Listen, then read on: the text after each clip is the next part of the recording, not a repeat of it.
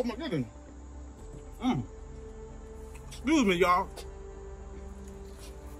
Good morning, Grace Point family. My name is Joe Samson, and this is my beautiful wife, Delicious, and my son, Go-Go, and my beautiful daughter, Tata, and our beautiful little baby girl, Lolo. And we just want to welcome you to the Grace Point Church this morning, the broadcast that we have for you today. And we're just excited and just are happy to continue the sermon series that Pastor Josh has been working on called Bible Stories for Grown-Ups. And today's topic is actually going to be on Samson. You know, a guy kind of like me, you know. But we just wanted to make sure you guys sit back and enjoy what is about to come to you. All right? Great. Cut. Did somebody say cut?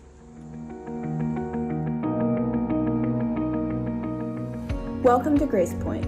We are a progressive Christian church, loving our community by gathering in our homes.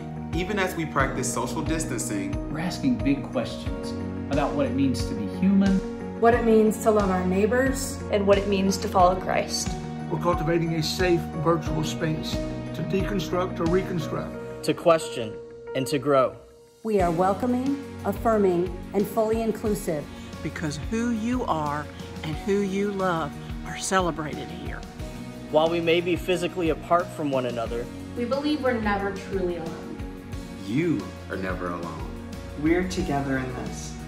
We're together in this. So even though we can't give you a hug just yet, we want you to know that you are beloved, you are included, and you are affirmed. Welcome to Grace Point. Welcome to Grace Point. welcome home. welcome home. Welcome home.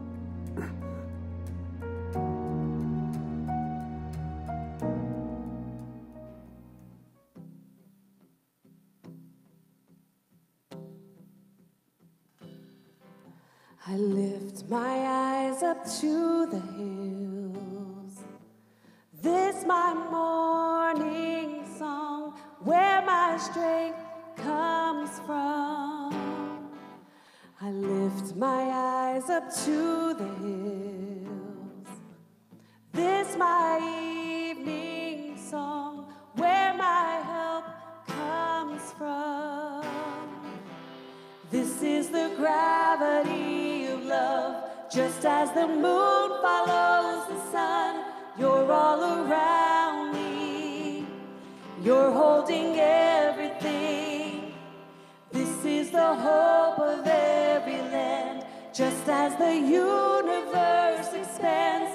Your love is reaching, you're holding everything.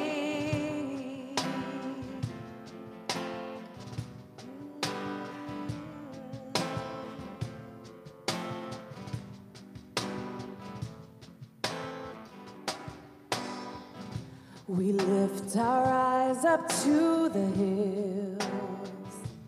When will our help come? Lord, we cry, how long? We lift our eyes up to the hills. Even as we run, hope is chasing us. This is the gravity of love, just as the moon follows the sun. You're all around me, you're holding everything. Just as the hope of every land, just as the universe expands. Your love is reaching, you're holding everything. This is the gravity of love, just as the moon follows the sun. You're all around me, you're holding everything. This is the hope of every land, just as the universe expands. Your love is reaching, you're holding everything. Good morning, Grace Point kids and Grace Point youth. Let's talk about the many ways that we can connect this week. Grace Point youth, we connect throughout the week on our GPY Discord. On Thursdays at 6:30, we hang out on the GPY Discord. Every Sunday afternoon, I share a reflection guide there. Speaking of Sundays, if you want to hop over to our GPY Discord, we are there chit-chatting about gathering happenings and Pastor Josh's latest message. For an invite to our GPY Discord, email me at lisa@gracepoint.net. Grace Point kids, I know it is so much fun to connect with our friends. If you are missing your GPK pals and would like to connect with them, join us for a GPK Zoom hangout every Saturday at 10 a.m. We read a story, we talk about everything that we have learned and explored from this last week, and we usually end our time with a show and tell and a few jokes. It's pretty fun and funny. Speaking of fun, last week we were welcomed to our GP Kids Bitmoji gathering space. This virtual gathering space is an interactive platform for our weekly activities and discussion guides. Each room of the virtual space features audio recordings to make navigating the space more inclusive.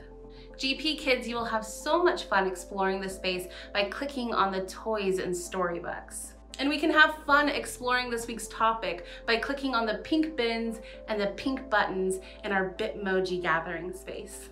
This week, we conclude our discussion about the parables of Jesus. We focus on the parable of the sower, and we ask ourselves how that parable can inspire us and challenge us to love those around us really well.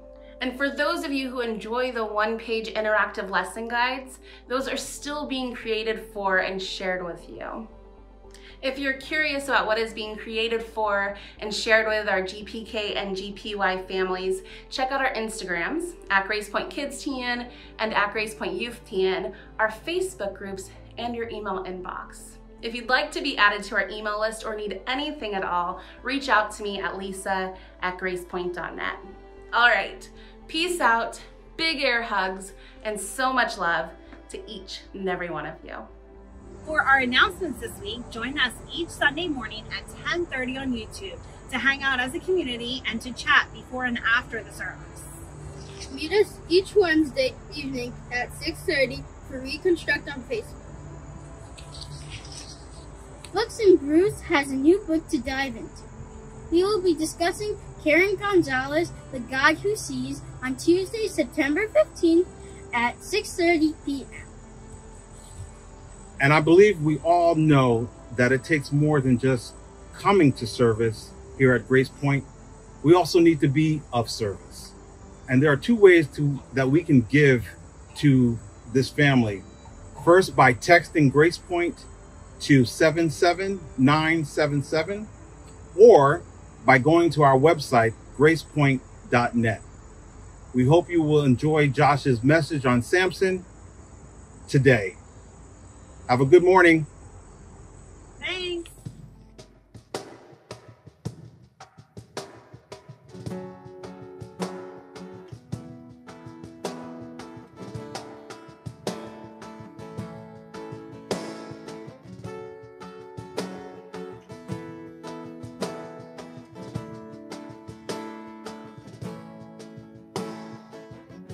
Before I spoke a word, you were singing over me. You have been so, so good to me. Before I took a breath, you breathed your life in me.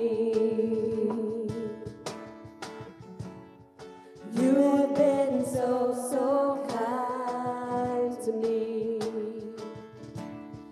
Oh, the overwhelming, never-ending, reckless love of God. Oh, it chases me down, fights till I'm found, leaves the 99. I don't have to earn it because I deserve it. Still you give yourself away. Oh, the overwhelming, never-ending, reckless love of God.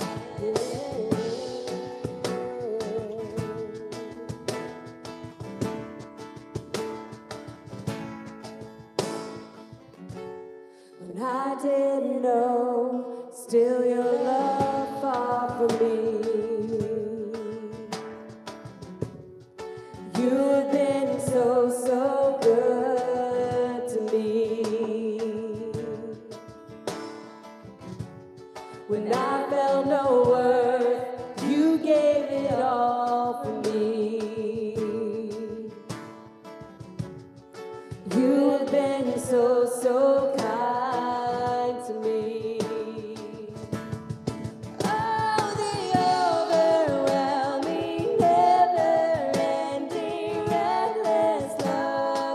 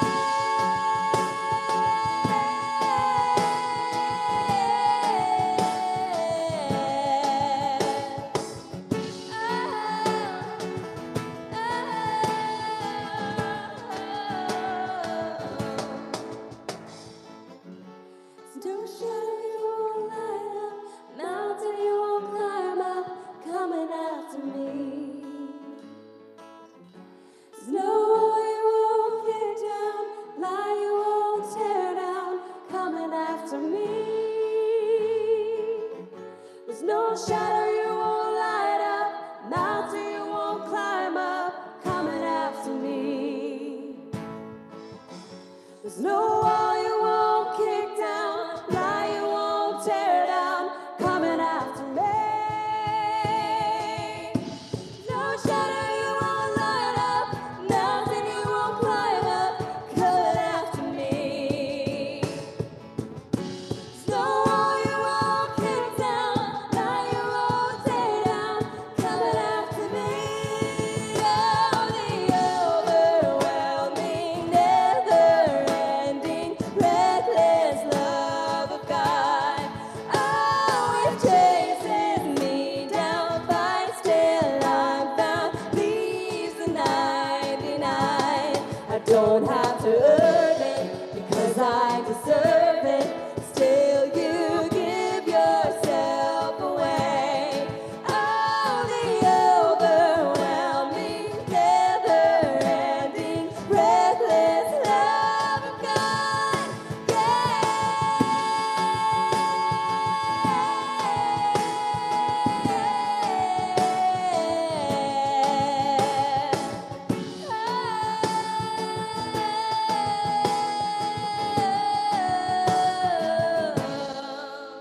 Good morning, Grace Point. I am so glad you're here with us today. This morning, unfortunately, we find ourselves in some all too familiar territory. Over these months of quarantine, we've become familiar with some names: Ahmaud Arbery, Breonna Taylor, George Floyd, and this week we became familiar with the name of Jacob Blake. Jacob is, as of the recording of this message, still in hospital, paralyzed, still fighting for his life after being shot in the back 7 times by a police officer in Kenosha, Wisconsin. On top of that, protesters who were out protesting against police brutality were killed by a 17-year-old who had a gun he shouldn't have had, who was in a place he shouldn't have been, who engaged in a way that shouldn't have been engaged. And so we continually have to come back to this moment, it feels like. And I just want to say to the members of our community, to our friends, to anybody watching this who's a member of the BIPOC community, specifically those of you who, over these months, this has been like just one thing after another, and I cannot imagine how tired you are right now. I cannot imagine how utterly exhausting it has to be, waiting on everybody else to wake up. Listening to Jacob Blake's father on the radio the other morning, he talked about his son, and he said he's a human being. He's not an animal, he's a human being, and he's not been treated like a human being.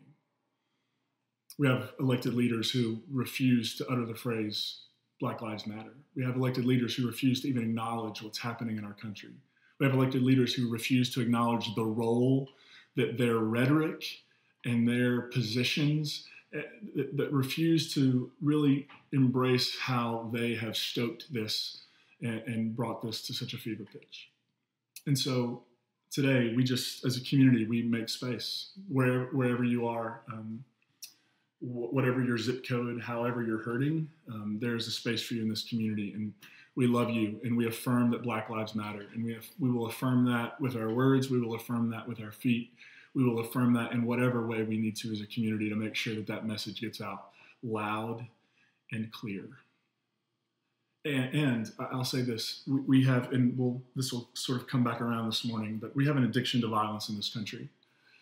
We have an addiction to violence in this country. It's unbelievable to me that some people think that wearing a mask out makes you seem like you're living in fear. Because when I see people out like wearing guns everywhere, I don't look at them and think, wow, they're not afraid. I don't look at them and think, that's an well-adjusted human being just going about their day. I see a person who's really, really afraid. I don't wear a mask because I'm afraid. I wear a mask to keep myself healthy and to keep you healthy. Why in the world do we feel the need to pack guns everywhere?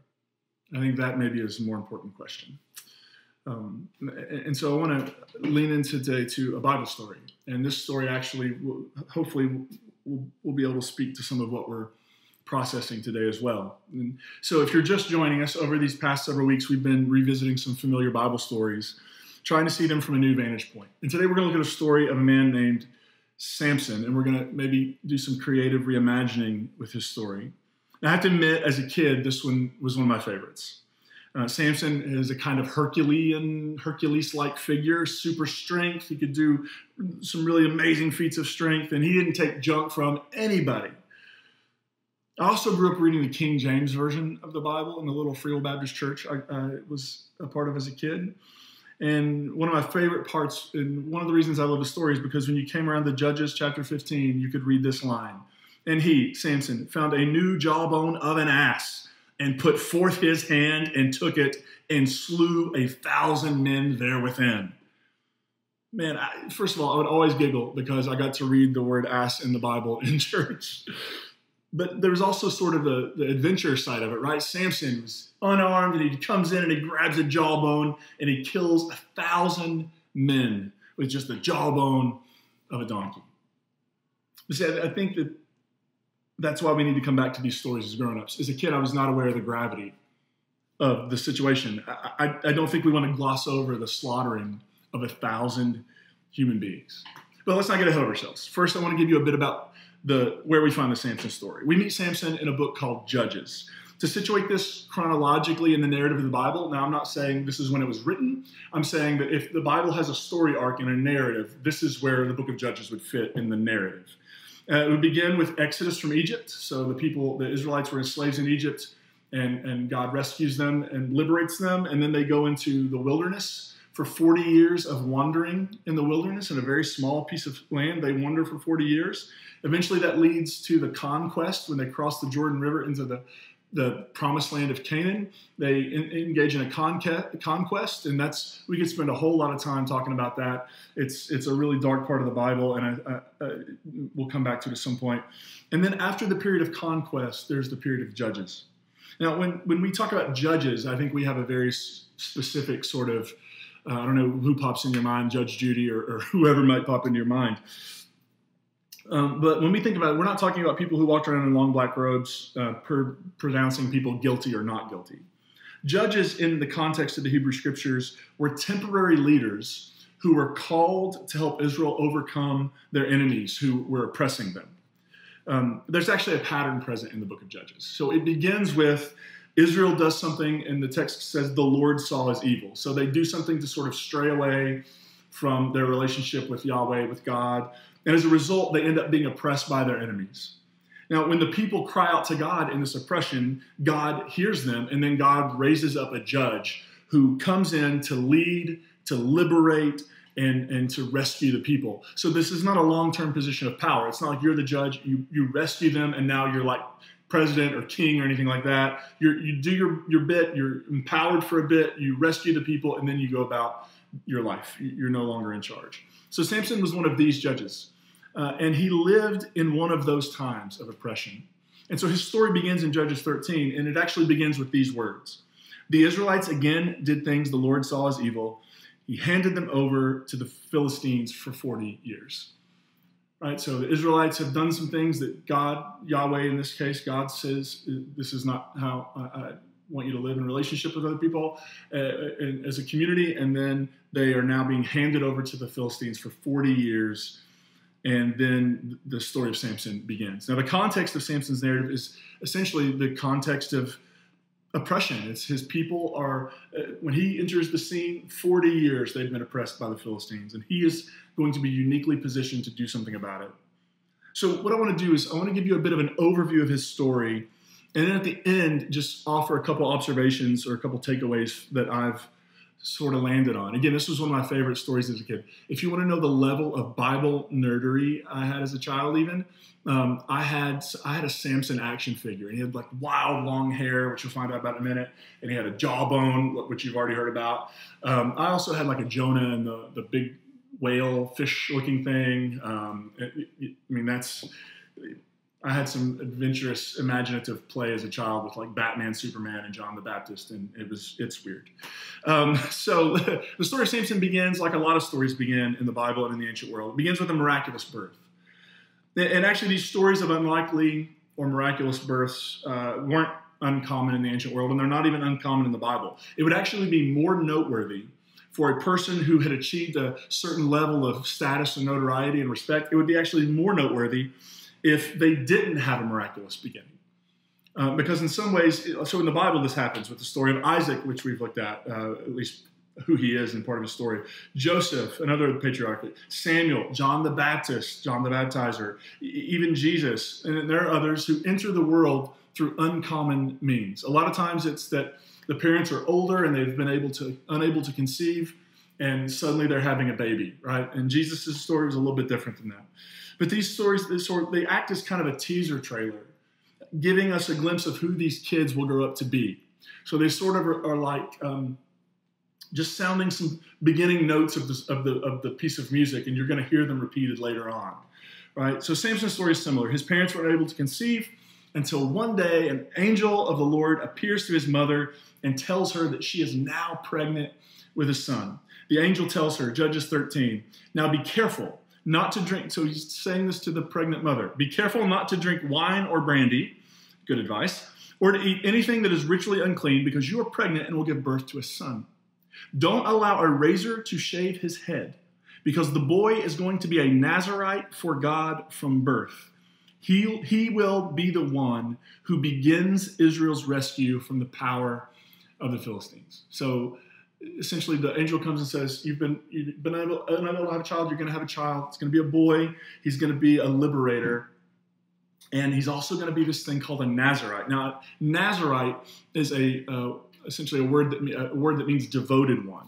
So to be a Nazirite like Samson is supposed to be, it means that you've made a certain vow. And it's found in the book of Numbers chapter 6, and it's committing to a certain service and relationship with God.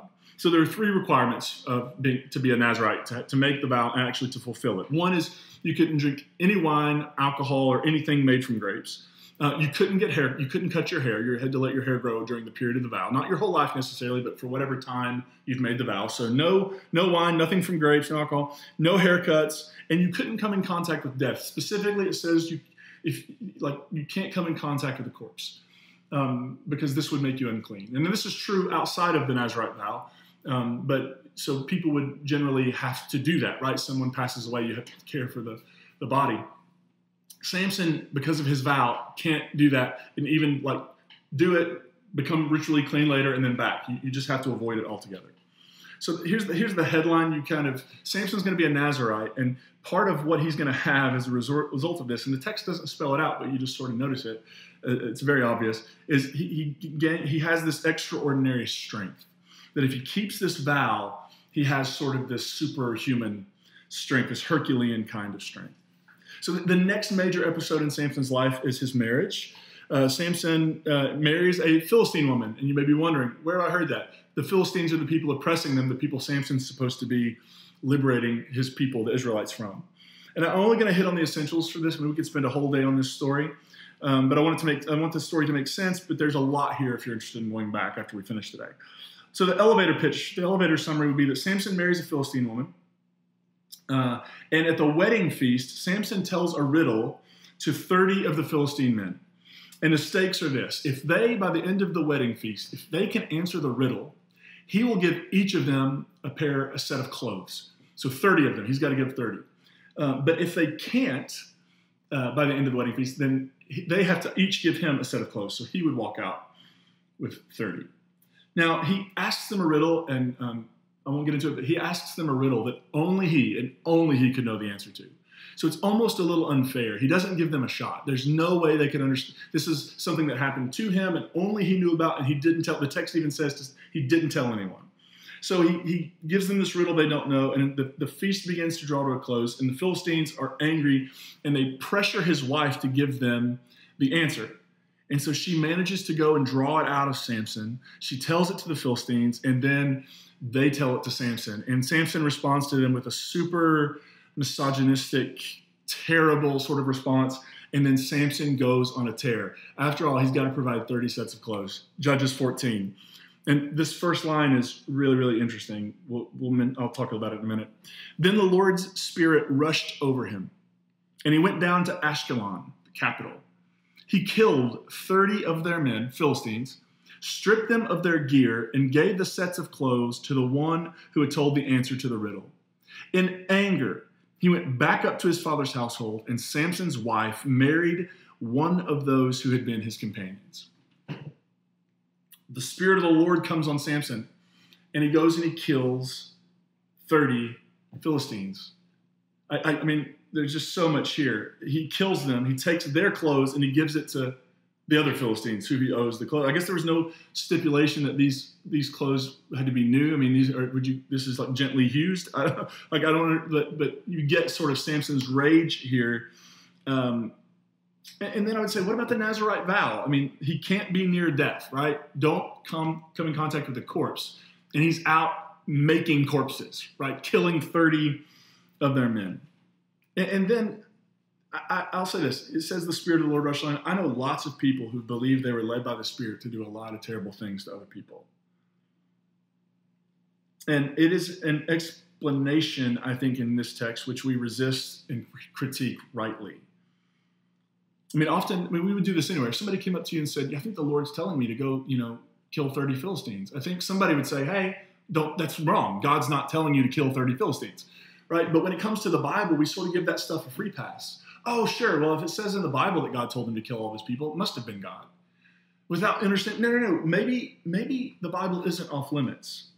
Maybe we actually are allowed to push back on our ancestors' assertions of what God did and didn't. Maybe we can say, hey, I don't think God has ever, in the history of history, I don't think God has ever told anyone to kill anyone else. I just don't believe that's true, right? So I think we have to begin to be able to push back on that. So what Samson does here is not only a violation of his Nazirite vow, like avoid corpses, but it's a total misunderstanding of who God is and what God is like. And to make it even worse somehow, Samson doesn't do this to liberate his people. He's a judge supposed to liberate his people from the Philistines. He doesn't do it to liberate his people. He does it because he lost a bet, right? He does it because he is in the middle of a squabble with his in-laws. And the story keeps going. Samson continues his, I guess we'd say, rampage. So the next episode sees Samson going back to visit his wife.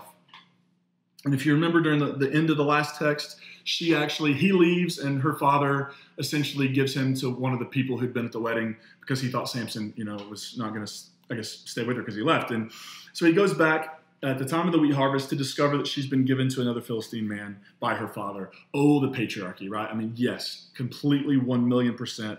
That's a problem. Listen to the text in Judges 15. So Samson finds out that she's been given to another man, and he says this, "No one can blame me now for being ready to bring down trouble on the Philistines."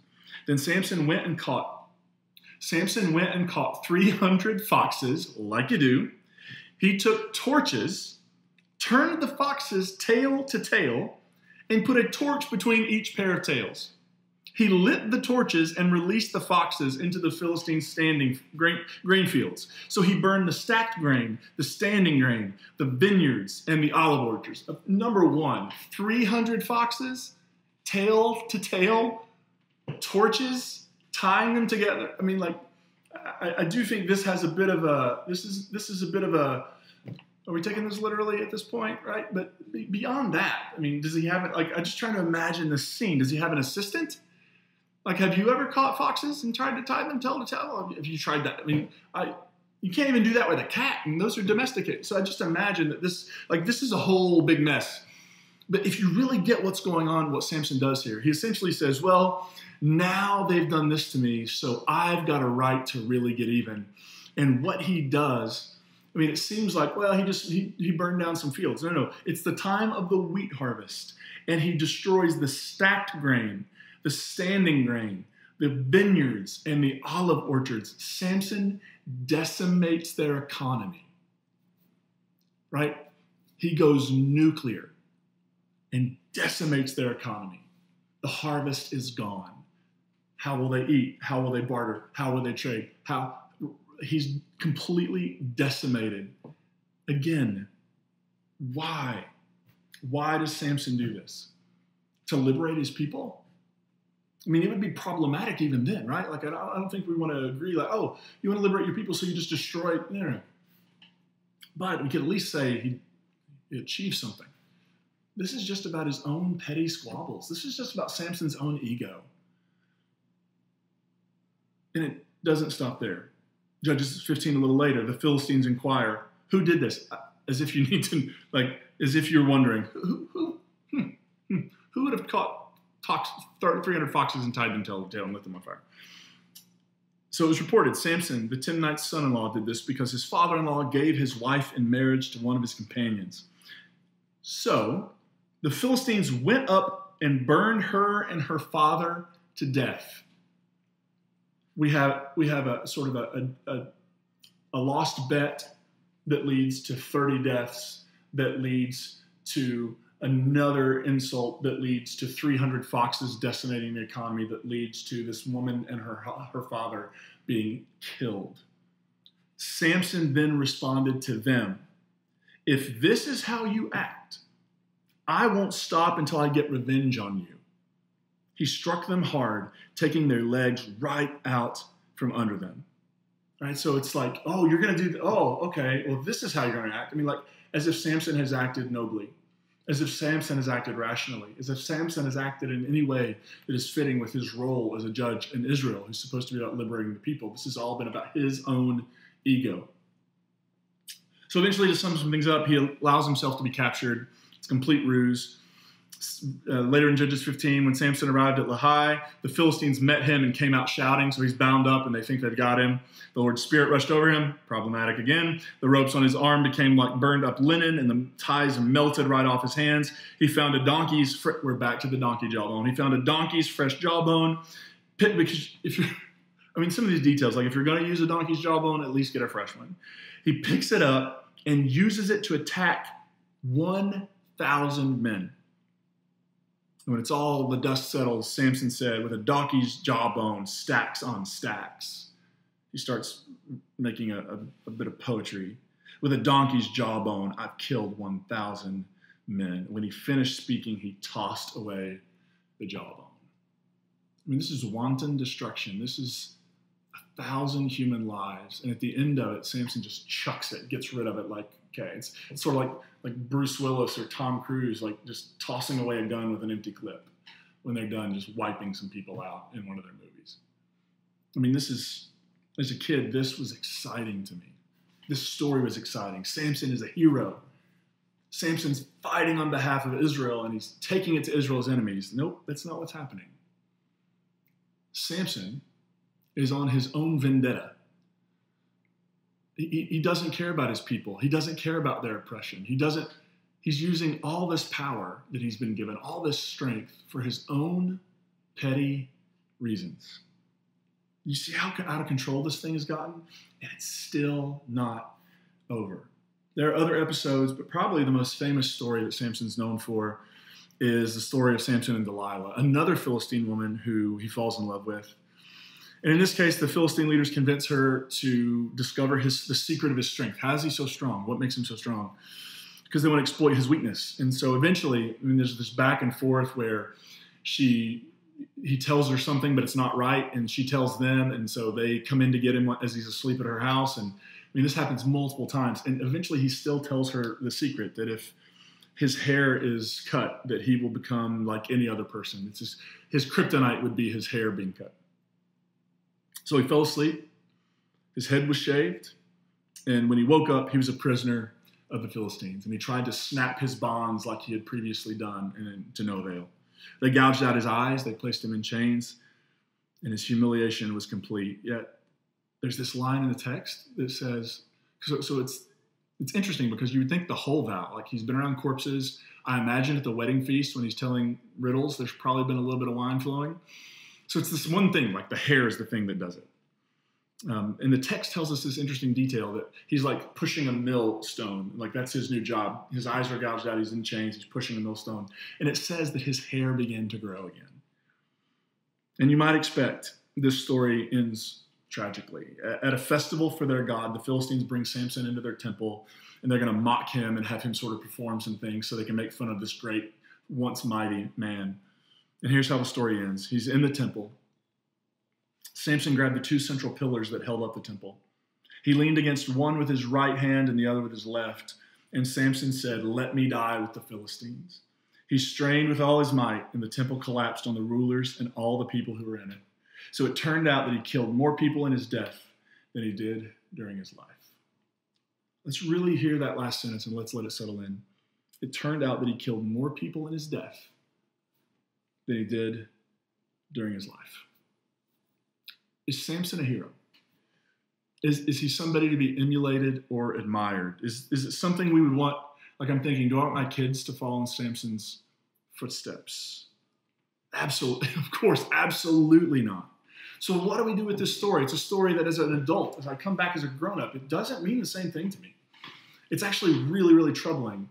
And I think it's not like a tale of heroicism. It's a cautionary tale. And so I begin with this. I think Samson's story is about what we do with our power. It's a little counterintuitive to say that, because to say that Samson has power because Israel's being oppressed by the Philistines. Samson is technically a member of an oppressed, marginalized group. Yet Samson clearly has power. And he uses it again and again and again, but not to deliver his people, not to ease and alleviate their suffering. He doesn't use it in any way for anyone other than himself. He uses the power for only himself, and he breaks the vow, the Nazarite vow he made, at every turn on every page. See, there's this tendency in people, in us, is to try to bring power up and in. And what I mean is to bring it up to the top, to the top of the hierarchy, to the top of the pyramid, to the people who have the power and the wealth. We want to bring power up and in, meaning holding it tightly and protectively. Right? That's why you make it a felony to protest. That's why you employ tear gas for a photo op at a church. It's why we hold on to power and try to keep it at the top. It's why we can't get certain elected leaders to affirm that Black Lives Matter, or to acknowledge that if we don't make reforms when it comes to policing and guns and a whole lot of other things, we are in some really, really big trouble. There are people all throughout Scripture who take this approach, keeping power up and in. And in telling those stories, the Bible is trying, I think, to be descriptive, not prescriptive, because it never turns out well. I mean, Solomon, one of the most wise and powerful rulers in the Hebrew Scriptures, and it's actually his terrible policies that lead to the United Kingdom falling apart and going into civil war at his death. Right? The Bible's full of people who advocate this posture of pulling power up and in. But the Scriptures also are full of another, and I actually think the Scriptures seem to advocate this, is the posture of pushing power down and out. This is seen in Jesus' interaction with his own disciples, who again and again and again are operating from an up and in sort of power perspective. They want to keep the circle tight. They want to keep the access low. And Jesus calls for a wider and wider circle, one that shares power and empowers other people to do the work in the world. This is why when the disciples come to Jesus and say, hey, there's a guy over there casting out demons in your name. We should stop him. We tried to stop him, but he won't listen to us. And Jesus is like, good. Less demons is better. Let him go. He's not against you. He's with you. Right? It's when the children want to come see Jesus and the disciples try to push them away. And Jesus says, no, this is the kingdom of heaven. This is what God's kingdom ultimately is like. And Samson is an example of somebody who used power again and again, up and in, holding it tightly for his own purposes, to advance his own selfish agenda, an agenda that ultimately led to his tragic death and the tragic death of thousands of other people around him. How will we use our power? Maybe that's one of the questions this story is trying to ask us. Whatever power you have, whatever amount of power, authority, whatever you've been given, how will we use that? I mean, simply as an American citizen, how will I use that power? Well, I use it to insist that we somehow are exceptional above anyone and everyone else and that we matter more than everybody else? Or will we use it to try to bring healing and justice and hope to the world? We have these questions, and we have these responsibilities that are being placed that we're actually most of the time really, really happy to hold on to. So what are we going to do with our power? And second, I think the story of Samson is a story about the way revenge works, and maybe a better way to say it, the way revenge doesn't work. So last week we saw Esau, who had been cheated by his brother out of his blessing and birthright. And Esau did not seek revenge. And in Esau's refusal to seek revenge, we see the face of God. Essentially, if you want to know what God looks like, it's this: loving enemies. extending kindness and compassion to even those who have harmed him. In Samson, we see the opposite. We see this endless cycle of revenge played out in painful detail. I remember when I was a kid, we had an Atari. That was before Nintendos were a thing. And I loved playing, I think, Mrs. Pac-Man and Mrs. Pac-Man, and I loved Space Invaders, but I also loved Pong. I was just bad at it. I'm still bad at Pong. It was just never as easy as it sounded. You have these two bars, and then there's this little ball, and you're just like moving them and knocking it back and forth, and it sounds simple, and there's sort of this little like 64-bit sound effect that goes with it, and it's just sort of this, right? It's back and forth. The goal is to keep it going back and forth, and hopefully, eventually, the person you're playing will miss, and you'll get a point. The goal is to keep it going. Just volley it back and forth, and that's actually what happens with revenge. When you think, like, eventually I'm gonna, like, Andre Agassi, like Steffi Graf, I'm gonna Williams sisters this thing into the corner, and I'm gonna win. But that's not how it ever works. Like, nobody ever gets punched in the face and says, okay, we're even. Right? Revenge is just this, it's a cycle, and it sucks us in, and it keeps us in this sort of the cyclical, you do this to me, so I do. I mean, this is the Samson story, right? Like, oh, you did this to me? Well, I'm going to do that. And now, well, since you've acted like this, nobody would blame me. And like this back and forth. And where does it end? How do we get off this ride? How do we stop this spinning thing that essentially humans have been riding for as long as humans have humaned, right? Like, this has been a problem since very early on in the human story. Where does it end?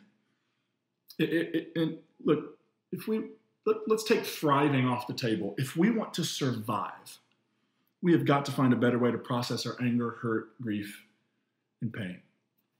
And it is very much an unlearning. I watch my kids and how quickly we can be sitting in the living room and everybody's playing with toys, and how quickly, I mean, like the blink of an eye, it can devolve into baby fight club when there's a contested toy that another kid wants, right? Like, and sometimes you just see the anger and you see the willingness to bite, to pinch, to smack, like whatever it takes I want that toy. And it's almost like violence has been embedded in us by years of evolutionary process.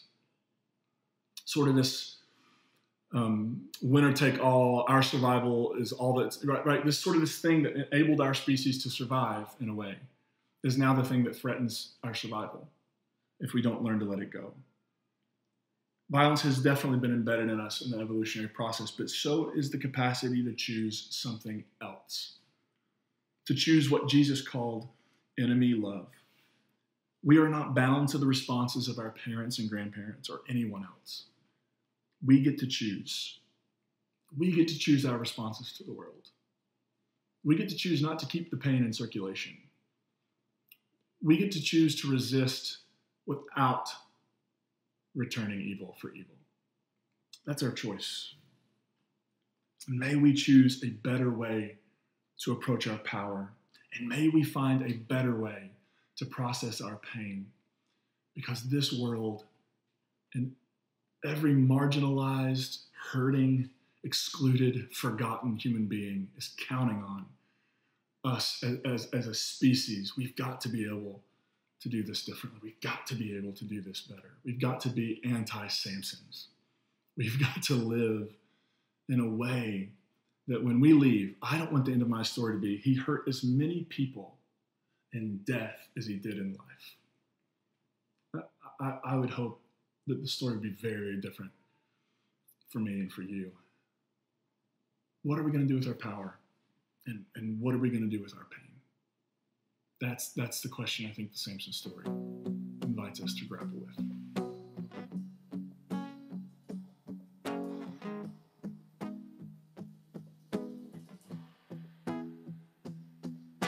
Standing on this mountaintop, looking just how far we've come, knowing that for every step you were with us, kneeling on this battleground, seeing just how much you've done, knowing every victory was your power in us. Scars and struggles on the way, but with joy our hearts can say, yes, our hearts can say. Never once did we ever walk alone. Never once did you leave us on our own. You are faithful, God, you are faithful.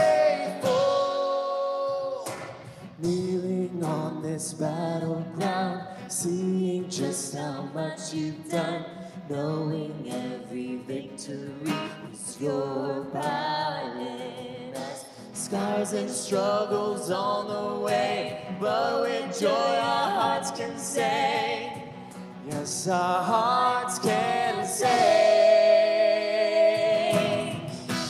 Never once did we ever walk alone.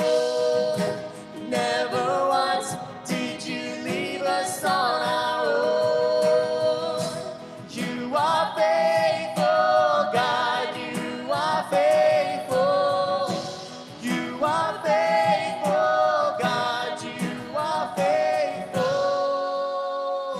Scars and struggles on the way, but with joy our hearts can say, never once did we ever walk alone. Carried by your constant grace, held within your perfect peace. Never once, no, we never walk alone. Never once did we ever walk alone. Never once did you leave us on our own. You are faithful, God, you are faithful.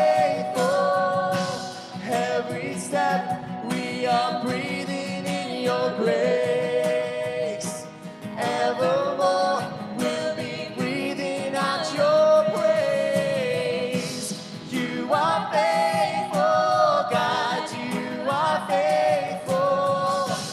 You are faithful, God, you are faithful. You are faithful, God, you are faithful. Grace Point, thank you so much for being here with us today. We're so glad that you were a part of this gathering.